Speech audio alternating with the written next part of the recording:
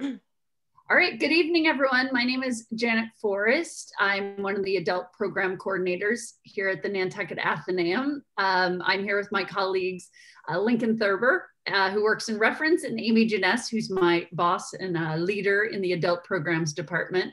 So thanks for being here tonight. We're once again meeting for Yummy Monday, and tonight's theme was inspired. I saw it in the movies, dishes inspired by scenes from movies and TV shows. So Lincoln, why don't you start us off? Yeah, well, I was a big fan of the Game of Thrones. Oh, you got muted, Lincoln. Oh, poor cat. Poor cat. So I was a big fan of the Game of Thrones TV show. And so I was looking for something to make, so I decided to do my own version of Dothraki Blood pie. And so typically within the show, that would have been, it would probably have had horse in it, some kind of like horse meat, either turned into sausages, like blood sausages that we typically see from cultures around the world. But I decided that since I couldn't get horse meat, and it's kind of hard on Nantucket to find blood sausages in the Stop and Shop. So I went with a mixture of lamb and goat to replicate horses. Sort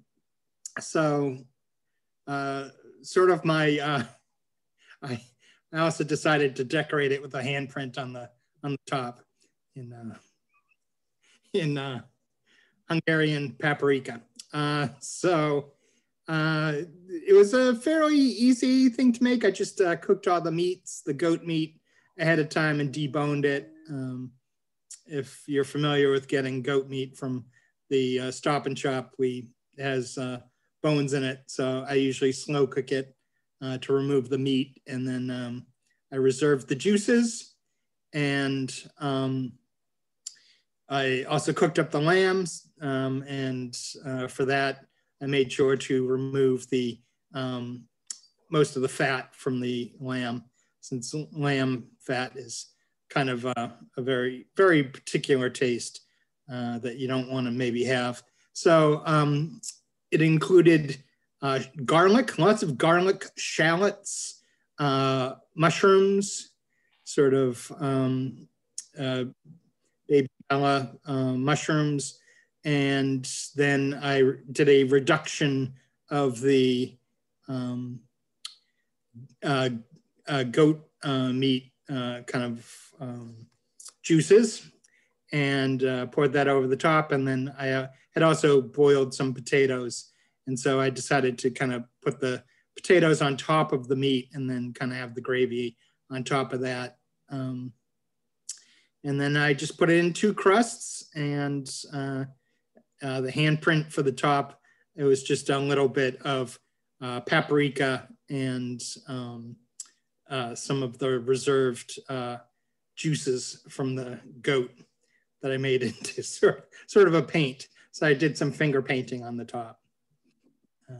So that was my interpretation of it. It's actually quite good. If you like goat and lamb and kind of mushrooms, it was very good. I think including, along with the garlic, I did have rosemary, thyme, and sage. So it has a very nice sage flavor to it. In fact, it reminded me a lot of Thanksgiving stuffing because of all the sage that I had infused in the meat. So it was quite good. I'm eating it right. I've had it for 2 lunches and 2 dinners. Quite good. Did you follow any kind of recipe, or you kind of made it up as you went along? I kind of made it up as I went along. It sort of has probably a closer connection with a stiff beef pie in some ways. I just didn't put the beer in it. But a lot of stout and beef pies have like kind of mushrooms and things like that. So. And did you make the crust from scratch? I didn't make that. I didn't have enough time. Okay. That's Pillsbury. Yeah. I also cut some corners. Yeah. But good. Yeah, I did make my own roux to create the gravy out of the goat juices. So. And does anyone have any questions or comments for Lincoln? Now, what I don't think I've ever seen goat in our grocery stores here in Charleston. And what is it, dark meat, or what does it taste like? Yeah, it's definitely a kind of a more savory. I'm not sure if anyone else here on Nantucket is a big fan of goat. I like curried goat. I'm a big West Indian curry fan. So I love all sorts of things like that, curried goat over rice and things like that. So yeah, Nantucket has a good amount of goat, usually in the meat case at all times, as well as chicken, all that. I don't think I've ever seen that. Okay. It's tasty. I like it. Okay. Yeah, I've cooked with it before. It reminds me, it's a little bit like lamb. Like it's a very, to me, it's kind of gamey. I did it with a stew. I don't know if I'd cook it.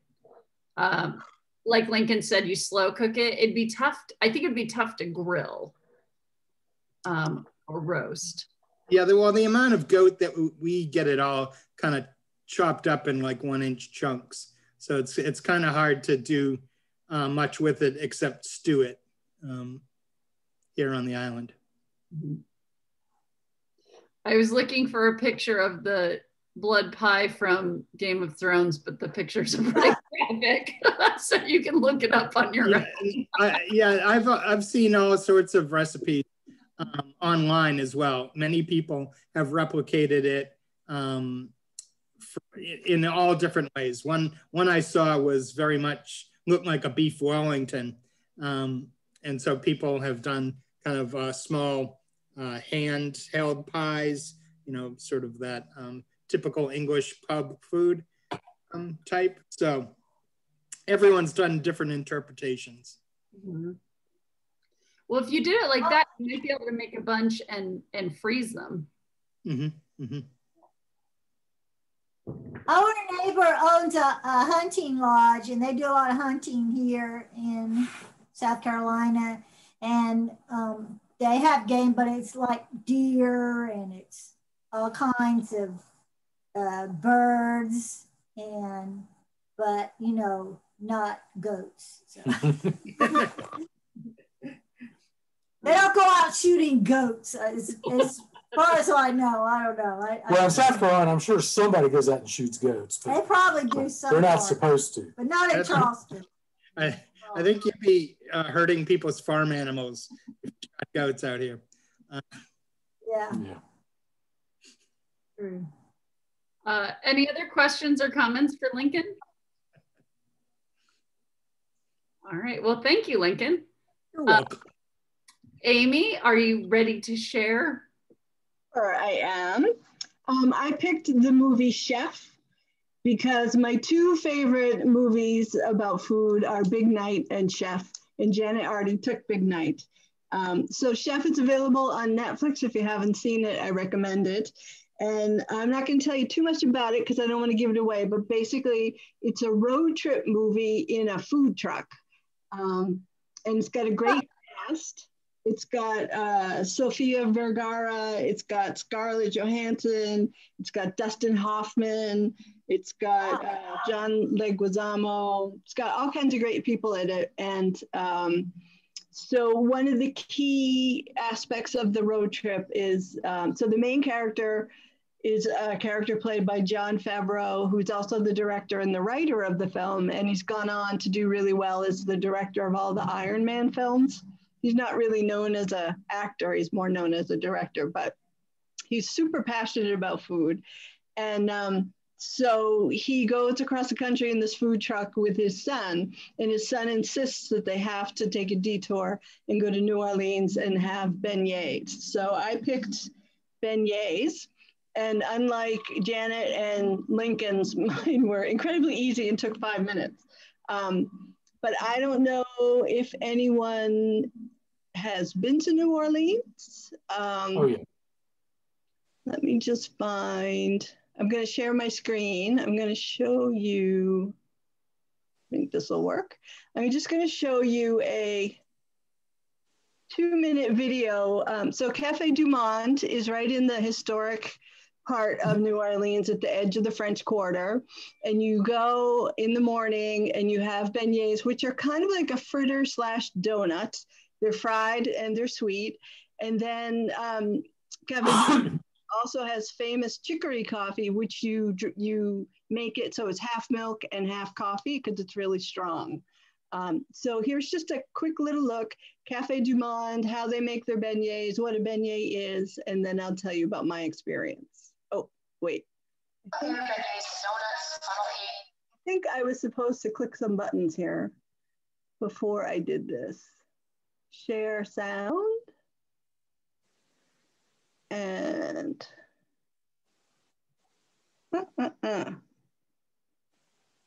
hold please. There we go. Okay, try that again. And other sugar-topped fried pastries. But those who've been to Café du Monde know them as a thing all their own. It's our, like, decadence.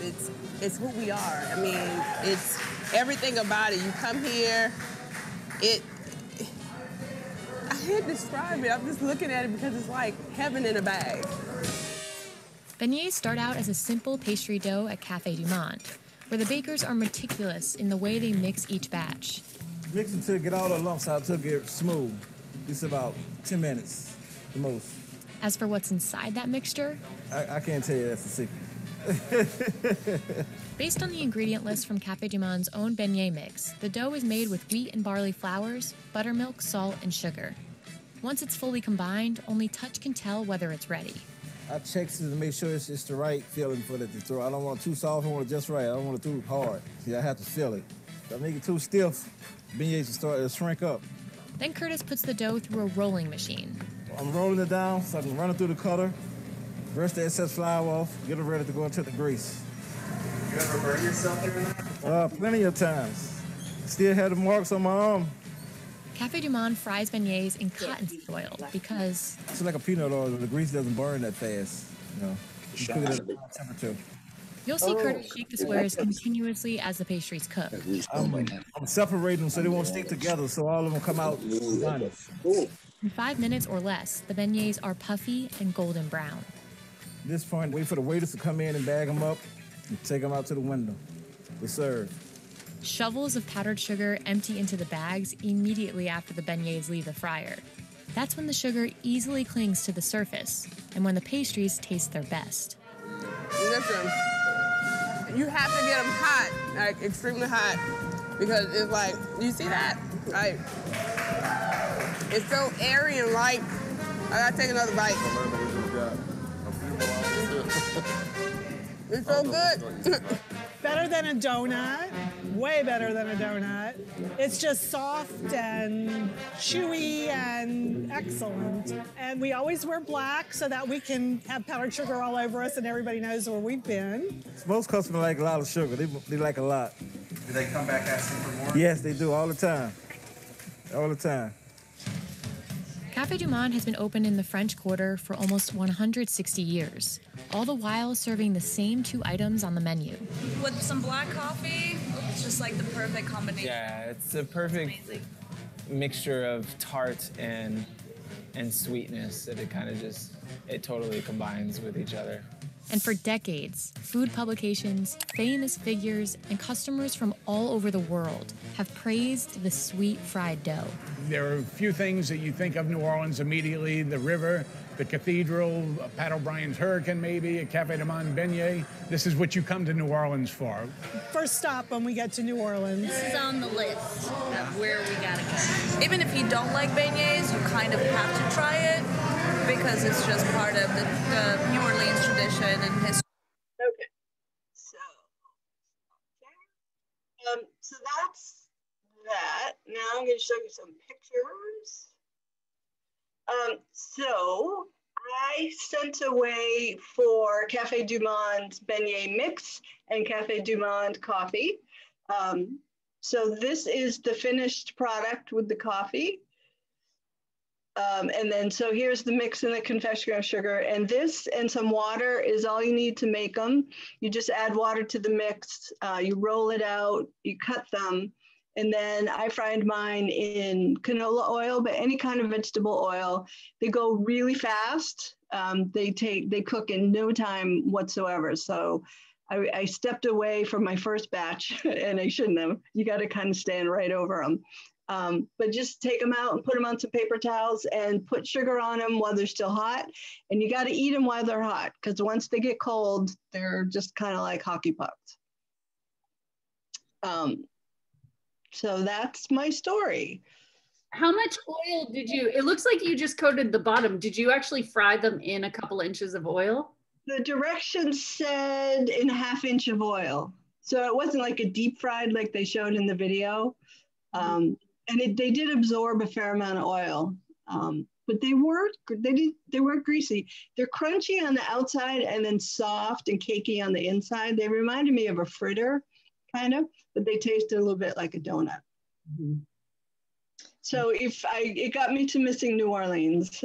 So if you need a Mardi Gras fix or a New Orleans fix, I recommend the beignet. You have to send away for the mix. The internet says they carry it at Walmart, and I was off island last weekend and I looked for a Walmart that I could get to, and they didn't carry it. So I ended up ordering it from Amazon. And then the last thing I'm going to say is, if you like the movie Chef and you like food cooking shows, on Netflix, John Favreau and his chef, I don't know what you call it, chef guru on the film was Los Angeles chef Roy Choi. So there's a show on Netflix that they do together called The Chef Show, and it's the two of them cooking. It's a cooking show. And so the first season, they recreate all the dishes that were in the movie, and I think they're on season 3 or 4 now. And so they've just sort of gone off from there. And sometimes they visit celebrity chefs like David Chang and Wolfgang Puck. Sometimes they go out and they look at the food truck scene in LA, and I don't know, it's kind of all over the place. But if you like food shows, it's very entertaining. Yeah. Well, Amy lent me her mix, so I'm going to give it a whirl. And then I have to be careful with my caffeine intake, but I am going to try chicory coffee. Well, it's half milk and half coffee, so I'll be all right. There you go. I'll have half of half. Cool. Does anyone have any questions for Amy or comments? All right. Lincoln, you're muted if you're talking.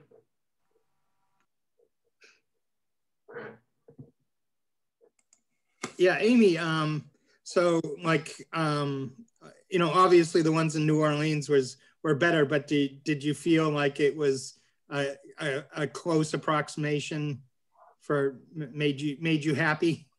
Yeah, I think, you know, if I did them again, they said to cut them in 2 by 2 squares, and I don't think I knew what 2 inches was. I thought I did when I cut them, and then they came out really small. So I think if I did a second time, they'd come out better. You know, I'd cut them a better size and I'd cook them better. But yeah, it definitely tasted, you know, I just missed sitting outside under the tent at Café du Monde. That was the part I couldn't recreate. Now, did you try any of the beignets that are on Nantucket? I'm not sure which bakery does them, but. Oh, Island Kitchen does, I think. Island Kitchen does them? Okay. Yeah. But the ones I've had are more like donuts. Like they're beignet, they might be like that beignet, but they're cut like donuts. Okay. I think.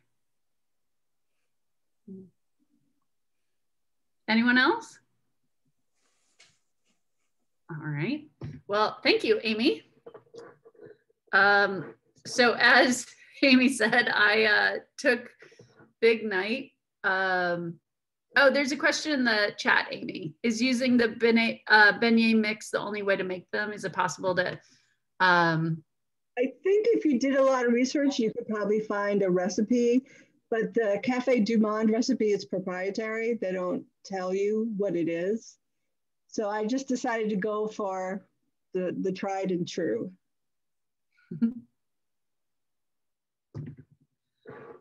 Okay, so as Amy said, I decided to go big, and I did Big Night.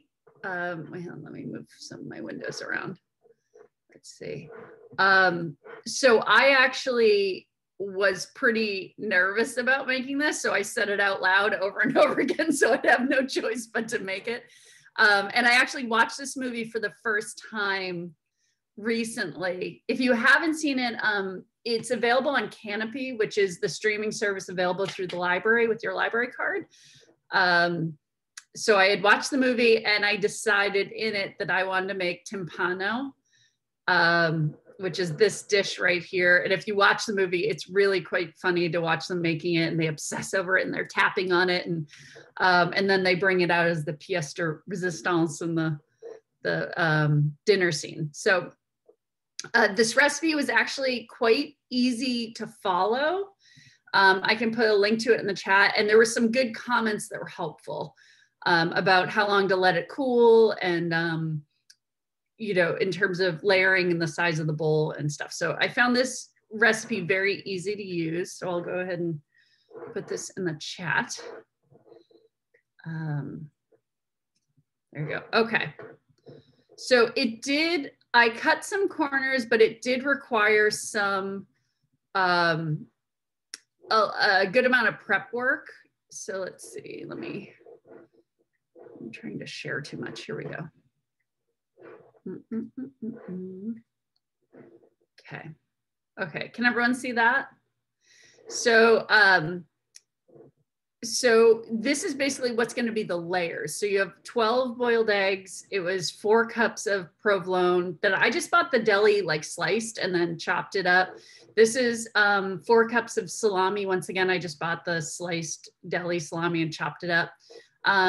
I did not make the sauce. It was a little, it just seemed daunting to have to make the sauce, but there is a recipe, a New York Times recipe that they give a link to if you want to make your own sauce. And I did cheat and buy frozen meatballs, which was helpful. I got the 1/2 ounce because they are meant to be bite size because you're going to layer them throughout. So I got frozen meatballs and just brought them to, thawed them to room temperature. So that I did all ahead of time just so I'd have it ready to go. And then I made the dough. The dough was, I think it was 4 eggs and 4 cups of flour and some salt, and then just a little bit of water. So as I started rolling it out, I've worked with pie dough. I'd never worked with dough like this before. So I was actually this is what was giving me the most stress, because if you don't seal it, it goes everywhere. So I was really nervous about getting the dough flat enough and pliable enough, but not tearing. So it took a while, but as you can see, I finally rolled it out. So it needed to be, the diameter needed to be about 30 inches. And they give you the measurements based on the bowl you're going to use. And I actually, I haven't cleaned it yet. So I used, it was, they call for a baking pan. I actually went to Island Variety and bought, it's like a basin, but it's, I think like an enamel aluminum, and it worked fine. So once that was rolled out, I placed it. Once again, it wasn't that hard to work with this dough. It didn't really tear. It held up really well. So you grease it with oil and butter, and then you place the bread in there because you don't want it to stick. That'd be really, really bad. I draped it over, and then you start layering. So I did a layer of, and I pre-cooked pasta, but you cook the pasta only half the amount that the directions call for. So I cooked the pasta for about 5 minutes. You want it really al dente because it's going to cook more and absorb more liquid as you bake it. So it's a layer of pasta and some sauce. And then you have your salami, your cheese, your boiled eggs, your meatballs, and some Romano. And then you start over again. You do more pasta, and sauce. And then you do more pasta and more sauce and more cheese and salami and meatballs. So you do a bunch of layers. And then this part was a little tricky, but it ended up working out. I folded it up, and you kind of have to cut away a lot of dough and then really pinch it. It's really important that it seals, because that's what holds everything together. So I got it all together. and then put it in the oven and baked it for a half hour. And then you cover it with aluminum foil and you bake it for another hour. And then I pulled it out and you kind of shake it like this, just make sure it didn't stick, which it didn't, thank God. And then you let it cool. So at that point, I think I let it cool for about an hour. And now I have a couple videos to share. So this was, this was me turning it out. This was kind of probably the most nerve-wracking part because I did it on a cutting board. So if it split open or it didn't hold, it went everywhere. Oh, and you do pour some egg. You beat I think 6 eggs and pour it over the top. So here we go. There it is. Action. I don't know what I'm trying to do it. Should have rehearsed this. 1, 2, 3.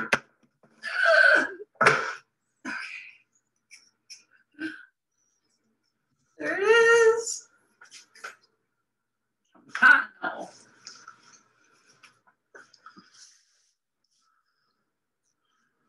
All right. Wow. Looks pretty good. We'll see. So it has to sit for another hour. No, it doesn't crack. Stay in there. Don't stay. All right, I'll cut. So that was when I turned it out, and I had little pockets of steam, like little cracks, but for the most part, it held up. And then here's the final video, the moment of truth when you cut it open. Let's see, where is it? It's this one. Is the light okay there?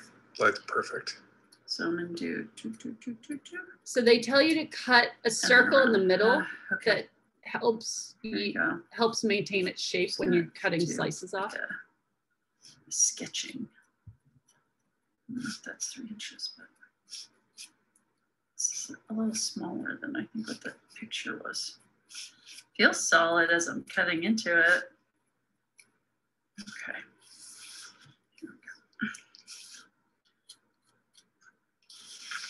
Apparently this creates stability. You slice it.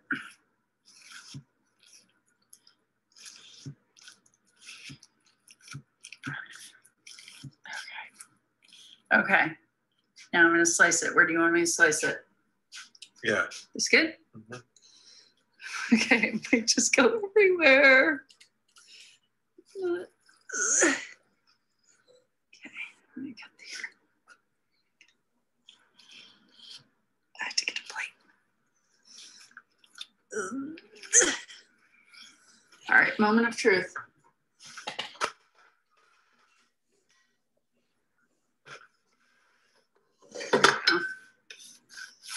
Did it come out clean? Wow. There it is. Wow. Timpano. That looks amazing. It's a miracle. It's a miracle. So that was my Timpano that I made.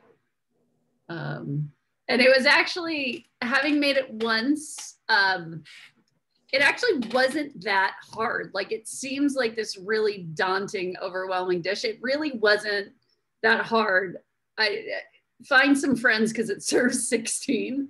And I did notice I had a lot of the layers left over. Like I think I did 3 layers. So I ended up using, I think like half the eggs that it called for and maybe half the meatballs. I used most of the salami and most of the cheese, and most of the sauce, but I had a ton of pasta left over. So I think that's just something you have to eyeball, but I didn't mind because you can freeze the pot. Like I could make something out of the pasta and freeze it. But I had a lot of leftover like layer ingredients. But overall, I thought it came out the way I thought it would. So That's my timpano. Does anyone know how to pronounce it? Is that right? Timpano? I don't know. Would you make it again? I would, but I would make it if I knew who I was going to share it with, because I don't know that it would freeze well.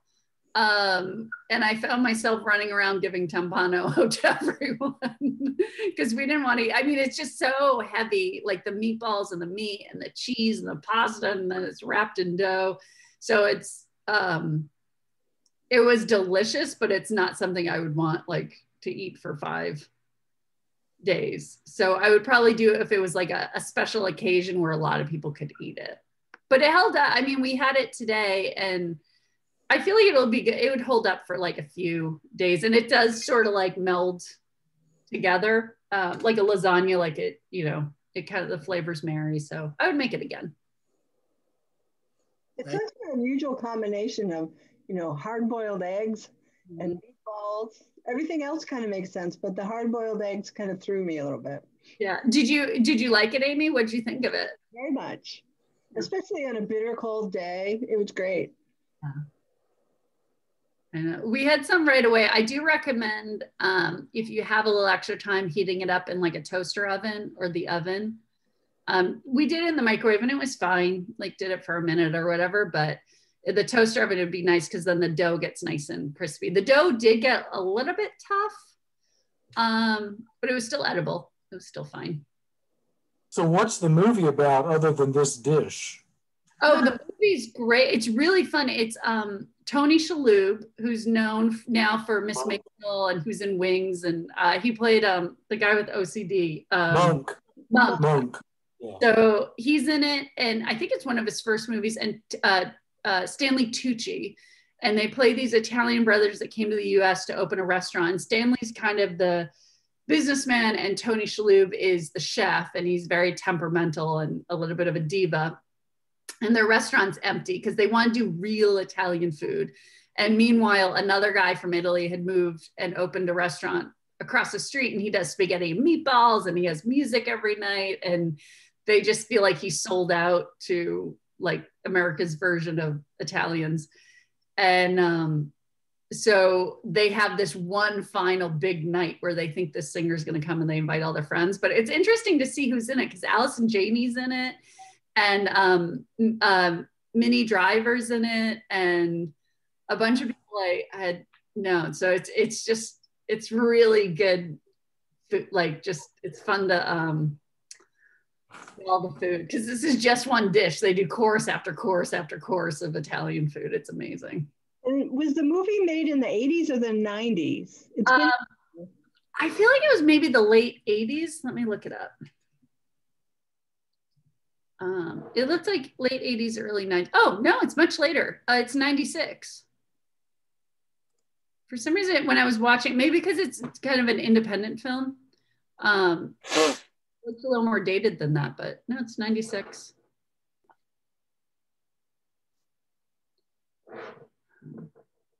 Yeah. Did anyone else make something inspired by movies? No.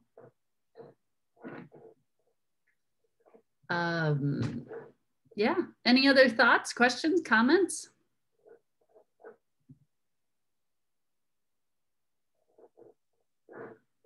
I'm trying to think of other movies where food is, you know, one of the main storylines.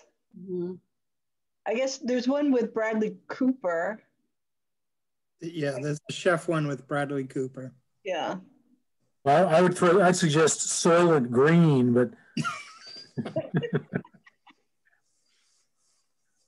Soylent Green is people, so yeah. What was I'm sorry. I actually had a comment. I'm actually really a New Yorker, even though I'm now in Connecticut, but I lived in New York for 26 years. And so when I was thinking about this, obviously I thought about When Harry Met Sally and Katz's Delicatessen, of course. So that came to mind. And the fact that also, again, I'm not a New Yorker, so I really don't cook very much. So I just really love the scene in Annie Hall when they're boiling the lobsters, which is something I can do, but that's about it. Those are my comments. I'm sorry if I interrupted someone. No. I had watched, I didn't, in all honesty, I didn't get all the way through it, but I was watching the Danish film Babette's Feast, which someone had recommended, which was good, but it was just kind of a long, dreary winter movie. I was like, I want to watch something where people are warm. But it was good. And the servant makes this, they live in this like remote area of Denmark, and she brings in all this food and ice and quail and everything and creates this magnificent French feast. So I didn't watch all of it, but it was good food watching. Yeah. Well, all right then. I've asked before, and I have a few things lined up. Actually, I'm going to reach out to a chef about doing, Amy and I actually independently had this idea of how to take care of your knives and sharpen your knives, and perhaps some tips on chopping. Yeah, that'd be good. Yeah. And then next week, as I said, we have Deepak, I forget his last name. He's going to be doing chicken curry and basmati rice. He's originally from Nepal, so he'll be doing his own style of a home-cooked chicken curry meal, which will be good. I think he's like, oh, I'll need the full hour because I'm doing prep work and everything. So I think it's going to be quite a show. And he'll talk about, he said, I don't know the name for all the spices in English, but he'll share what they are and we can figure it out and go get them. And then I have a few other things I'm working on, but if you have any requests or suggestions, I'll put my email in the chat, and you can send them my way. Yeah. Amy, Lincoln, do you have anything to add? Nope. Thank you very much for sharing. I liked it's fun. This was a fun challenge. Yeah, cool. All right. Well, thank you. Yeah, please come back. We're going to be doing it weekly, and I'm trying to mix it up, have different things, different weeks. So check in again. I wish I'd seen this earlier. I would have tried to dig something up from a recipe. Like me too. Yeah, Julie and Julia's the bourguignon there. Oh yeah.